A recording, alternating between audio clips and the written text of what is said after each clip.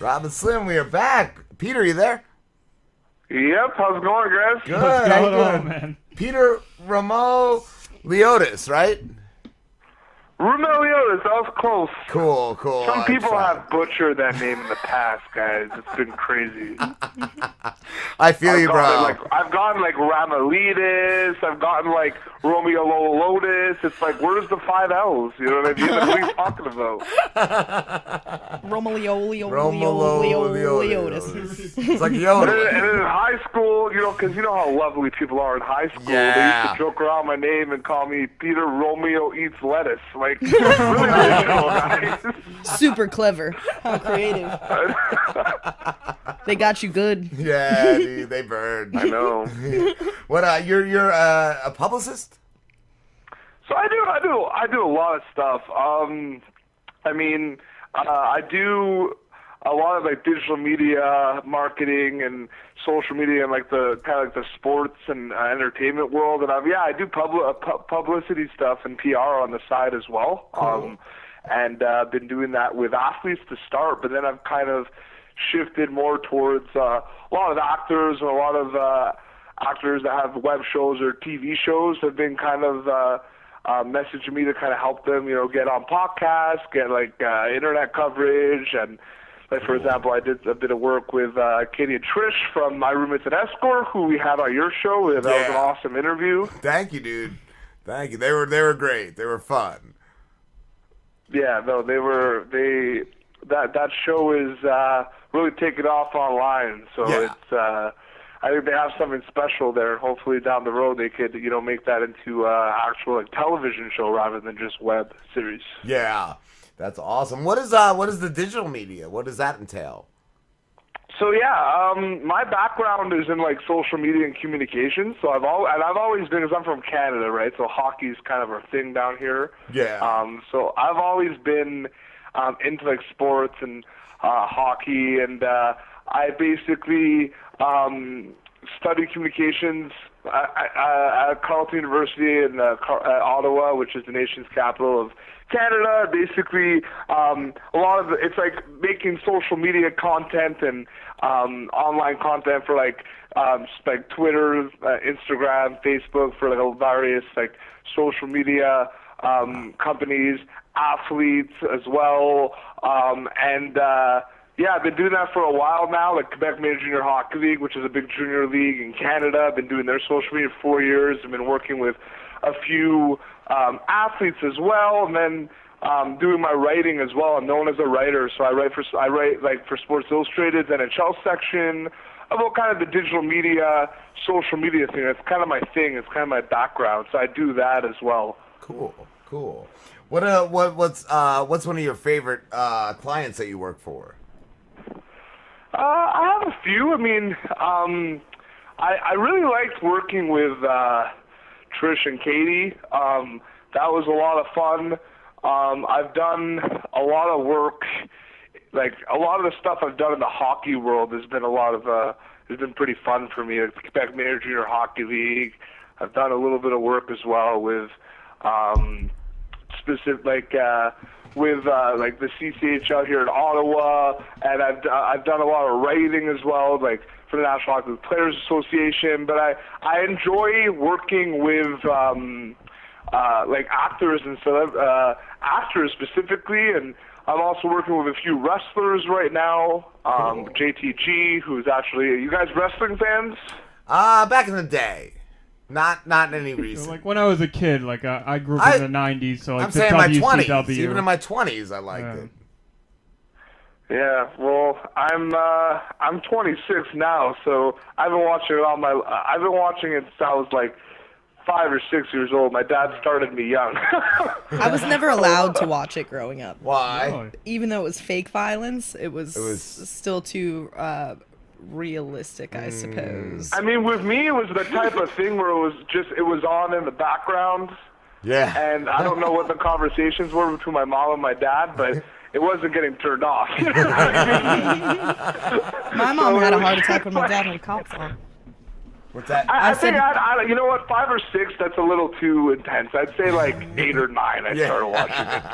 But it's still a young age. Yeah. True.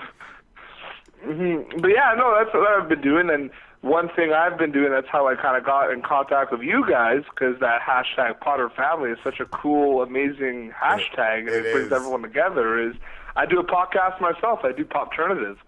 So that takes up a lot of my time. You guys know that doing a podcast, even though we all have day jobs, we put our passion and then everything into these things, and we want to do as much as we can with them. You know what I mean? A lot of my friends, you guys have a great show. Thanks, bro. Thank you. A lot of my friends say, they laugh. They're like, "Yeah, Rob just comes to work to plug his show. That's pretty much all I talk about at work." Like, well, you got to be in. Like I always say, man, you have to do it with passion or don't do it at all. If you're not into what you're doing and you're not in a situation where you don't want to talk about it every day, 24/7, like I don't think you're doing it right. You know what I mean?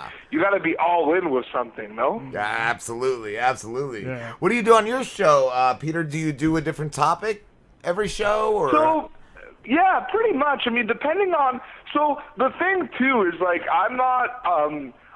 My background is sports, but I've always been just like a pop culture guy. You know what I mean? Yeah. I thought you guys had a like a horror movie or horror film guest on your show tonight.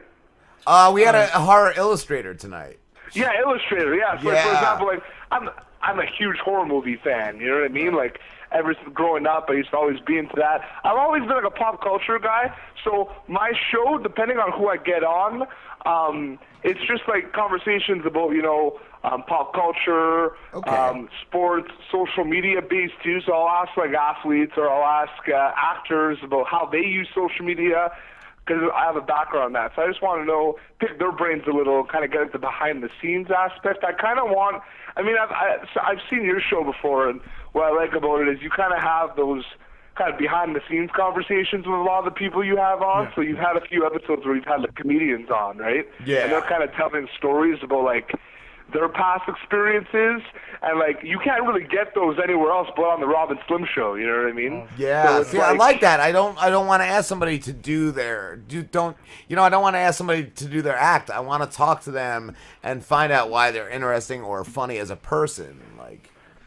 yeah, I mean, like in the sport, like in the sports side of things, like don't get me wrong, the episodes where people are like analyzing, breaking down sports and performances in the actual game, they're fine, but there's so many of them. You know what I mean? Yeah. There's so many of them. So I wanted to make a platform that's like behind the scenes, what they won't get. You know what I mean? Like, so I've been blessed, man, to have unbelievable guests on my show. You have. I've seen some of your guests, bro. You got some great. It's been crazy. People. Like I've had a couple of guys who were on Trailer Park Boys come on my show.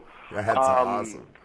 Yeah, do you guys watch that or know about that show? I've never gotten into it. My friend Jeremy wants me to watch it, but he said it's a long series, right? Oh yeah, there's like 11 seasons. Yeah, now or something and from like what that. he's explained, like everyone got me. It tickles my soul. Like it sounds really funny, but they're great. I just don't have time, man. There's so much content out there, and you know what? I'm doing a disservice. Like everyone asks me, "Oh, Peter Beats." Like, we want to do kind of what you do, you know what I mean? Like, how could we get started?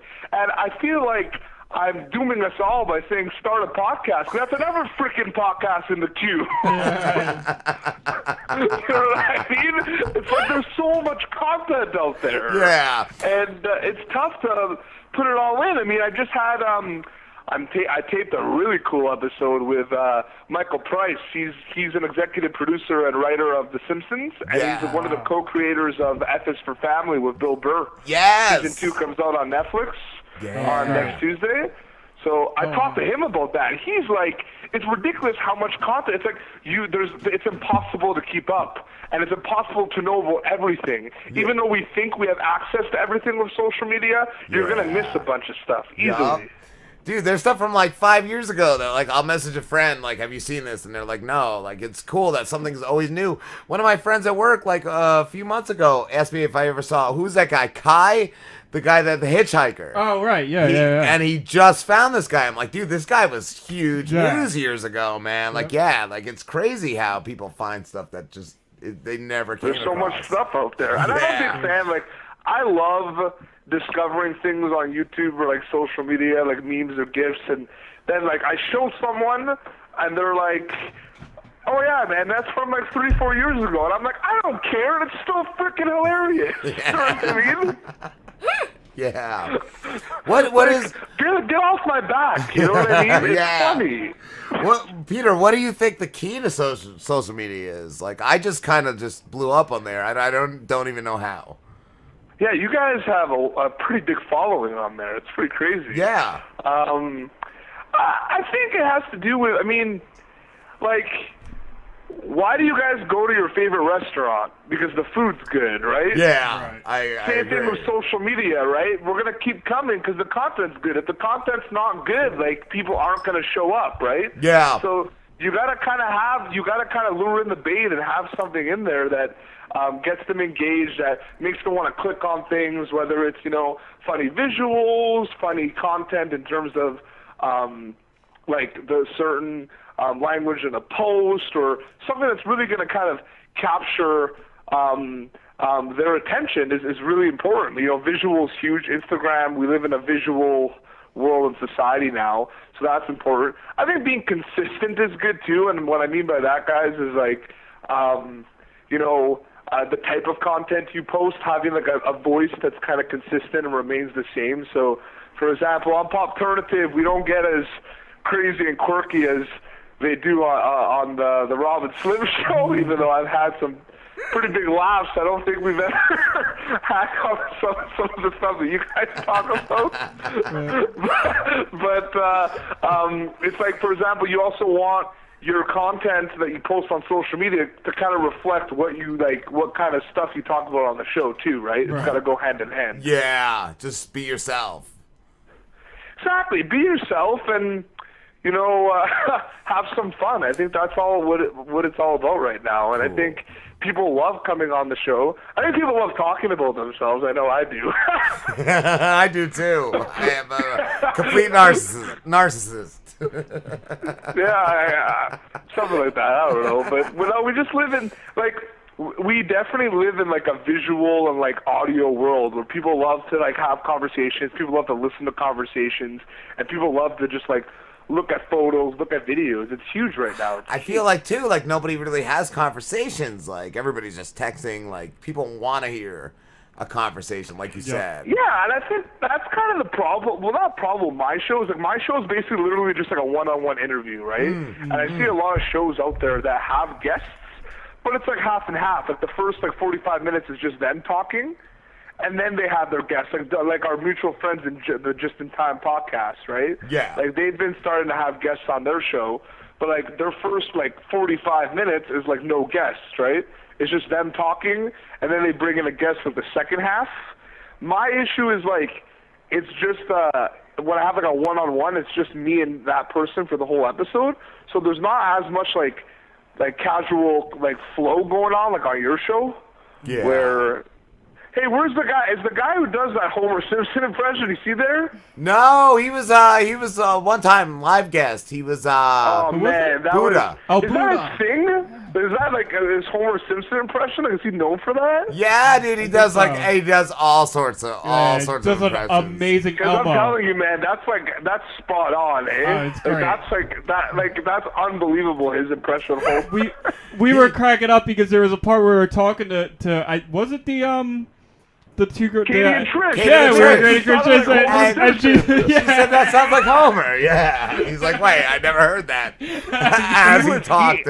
He was actually hilarious on that, man. Like, was honestly, great. if you ever have a chance to get him back on, Oh, like, he's he was great. so funny. He was awesome, man. Yeah, he said he's coming back soon. He messaged me a few weeks ago. He does an amazing. I'm sorry, I just So want how to it say is, Buddha. it's like Rob and Slim, and then you kind of have like co-hosts, co-guests come on. Is that Yeah, how it is? we do what we always have interns, and we got a new intern, Amanda, and we have live guests that come in. They sit in like a fourth mic type of thing. Like we always. What always like happened that. to the intern that you were trying to make dead? What? That was we were trying to kill him. He left. I watched that whole episode with Katie and Trish, and there's just this random part where you're trying to make your intern dance. Oh, the medicines. Oh, giving him bus Bus pills. pills. That was Slim. He wouldn't take the bus pills. I still have bus pills. If anybody ever wants. I think you were trying to offer them the slam belt. There's just no, like, what was the name of your intern that you had Slamborghini. on when Katie and Trish was there? Slamborghini. The Slamborghini. Yeah, so there was this random time where you just, like, I think it was Rob, just goes, like, hey, man, Joe, let's start dancing. And he's like, no, I don't want to dance. Or something like that. It was just like, I just found it really funny. I actually laughed. Remember that. I don't either. I love that I just brought up a moment that made me laugh, and you guys are like, I don't know what the hell this guy's I don't remember. I can't remember guests. Rob will have guests multiple times. I'll see the name and I'm like, have we talked to that person before? I have no clue. I don't remember any of the conversation. Like, I have a very I'm good a good memory, intern. and I'll I would talk have to someone danced. at my work, and I'll be like, man, remember that? Like 2 years ago, he's like, Petey Beats. I don't even freaking remember what I had for breakfast. Yeah, dude, that's me. Like, people are like, yeah, that's funny that you said that. I'm like, I don't even remember saying that, bro. That's scary. I know. I don't know, man. I don't know. Like, I have a pretty good memory, so it's something that is important. And I actually use it as an asset on my show too, though, because like, it shows that I'm well like prepared. So I'll mention a show like, so I have like Charles Baker come on my show, and he was Skinny Pete in Breaking Bad. Did you guys watch Breaking Bad? Yeah, I was a huge fan of Breaking Bad. He was Skinny Pete. Yeah, but he was Skinny Pete. That's awesome. He was one of Jesse. He was one of Jesse's friends. Yeah, it was Skinny Pete and Beaver, I think was the other one. Yeah, Badger. Badger, that's what it was. Yeah, so it was funny because, like I told you, like I'm a big horror movie guy, and I like a lot of like the small, like the campy B-rated horror movies that like not a lot of people know about, right? Yeah. And there's like a movie called Splinter, which if you haven't seen it, I highly suggest you watch it because it's actually a really good movie. I don't know if you ever saw like Road Trip. Have you ever seen that movie? Yeah.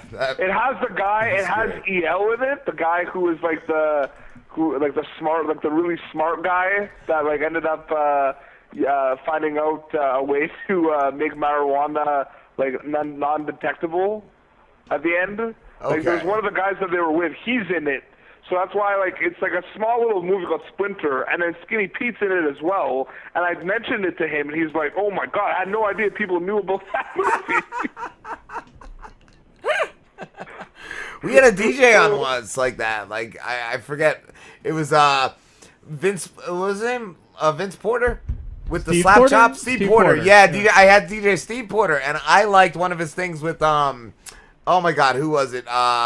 Fred Willard. He made this little clip called Fred X, and like I mentioned it. He's like, yeah, nobody ever mentions that. Like I just love that little video he made.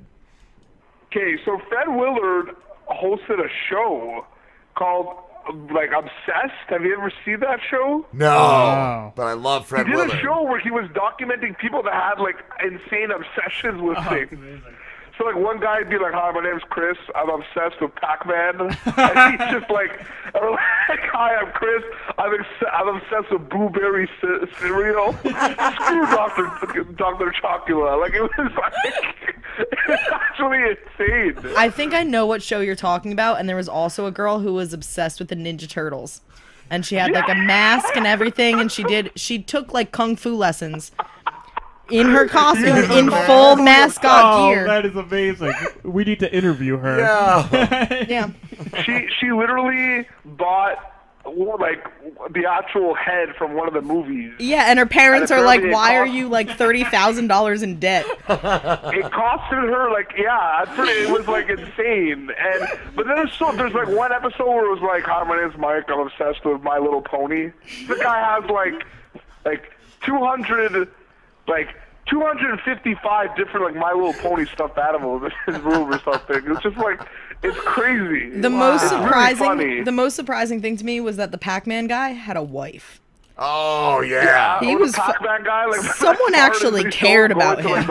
He was packing. The best part is when they show him going to like the local pizzeria, and he sees the Pac-Man machine. He's like, Pac-Man! Yeah, and then he goes and he's like, I need a quarter. And he goes to the people, and he's like, can I have a quarter, please? And they're like, yeah, you're going to make sure our machine doesn't go for the wall this time. And then they interview Because those people, and he they're like, lost well... and he got mad, and he pushed it for the...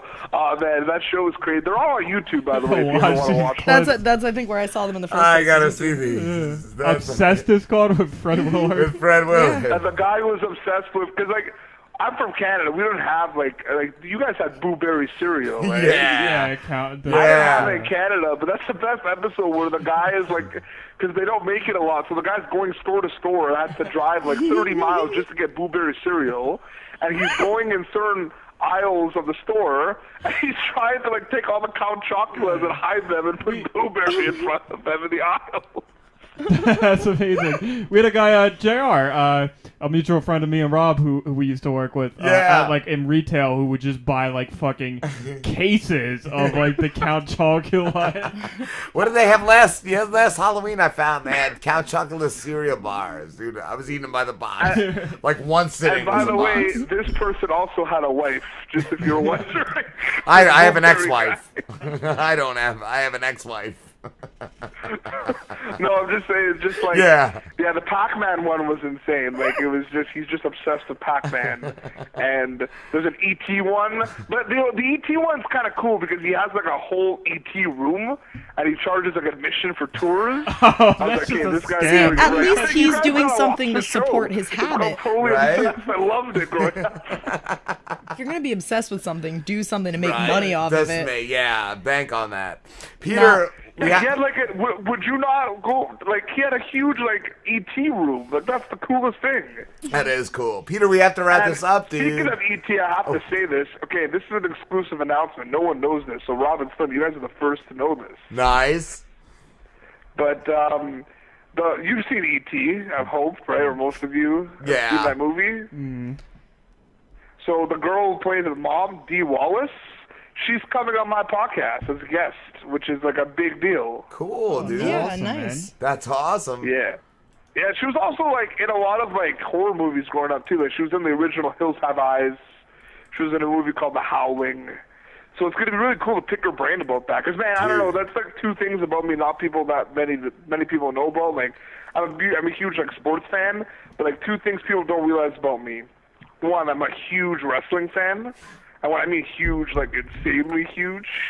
And then I'm a huge horror movie fan. Nice. Like, those are my two things that kind of, like, if you go on my social media, you would probably not know that I was a fan of those things. Peter, we have to wrap this up, dude. Thank you so much for talking to us.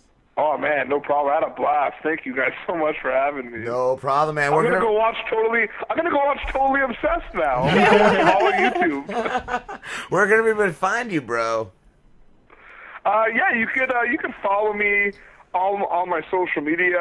It's at PD Beats, and yeah, you could do that on Instagram and on Twitter as well. PD Beats.